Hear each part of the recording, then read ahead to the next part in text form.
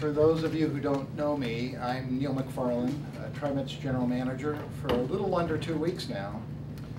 But I want you to know that I've been with the agency for 19 years and have been following these recent issues very closely. All of us at TriMet are saddened by the tragic accident that occurred on April 24th in downtown Portland. It may very well be the darkest hour of our existence. I, as well as many others at TriMet here at TriMet, have personally expressed our condolences to Mr. Sale, the father of Danielle Sale. And as head of this agency, I want to make a solemn commitment here that we're going to do everything we can to prevent such a tragic accident from occurring again. As you know, my predecessor, Fred Hansen, initiated a top-to-bottom safety review that is underway. Elements have already been implemented. The comprehensive review is being led by an independent safety expert affiliated with the National Safety Council.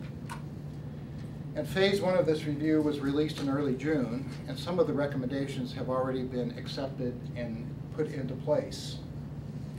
We're in the midst of tracking the rest of those recommendations and determining the next steps for them. We've also undertaken a review of all of our 81 bus lines, all bus stops, all turns, and some adjustments, as you know, have already been made as well.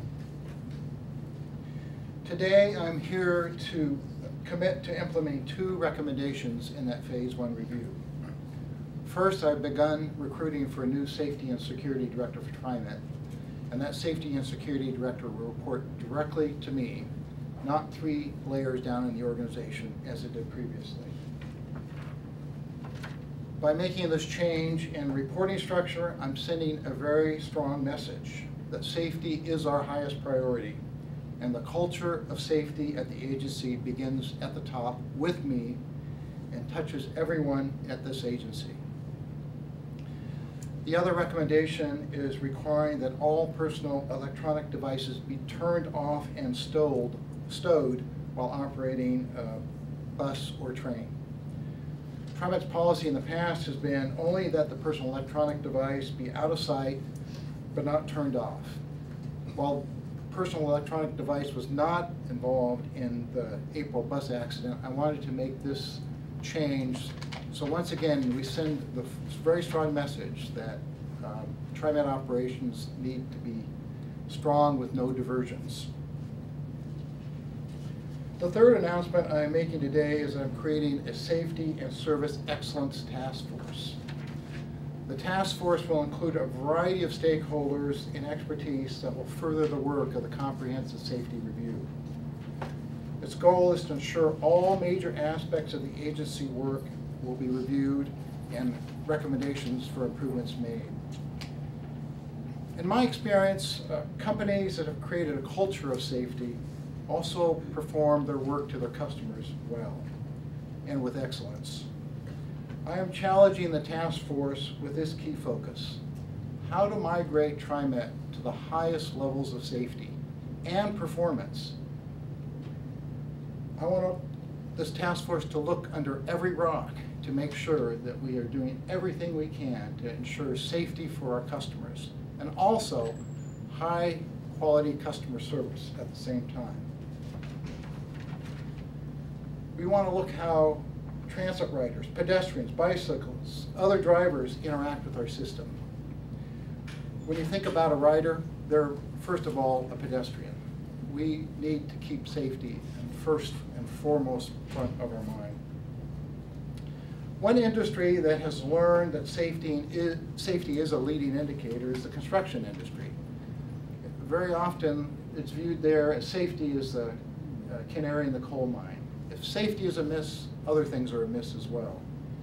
That's why I've asked former TriMet General Manager Tom Walsh to head this task force.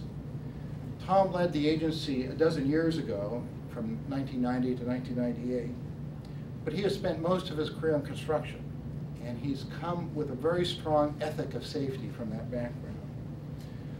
His extensive knowledge of the agency, however, will allow him to hit the ground running and make sure that the work of this task force gets going as quickly as possible. The panel will conduct a comprehensive and I hope thoughtful review and complete their work as expeditiously as possible. A roster of the members of the task force are available to you, but includes a variety of different expertise, includes a traffic engineer, public safety professionals, professional drivers, advocates for pedestrians and cyclists, a TriMet bus operator, as well as a TriMet rail operator, and individuals who focus on communication and organizational excellence. The task force will report to me. It will begin meeting in July with a target completion date for October. The panel will review documents, research issues, solicit public comment and ideas, and make appropriate or draft findings and recommendations. In the meantime, TriMet is also awaiting phase 2 of the comprehensive safety review. We expect to receive that review in August. The second phase includes a review of the bus equipment installed to enhance pedestrian safety, our accident review procedures, and our review of our bus stop placement guidelines. With that, I'd like to thank you all and also pause for any questions you might have.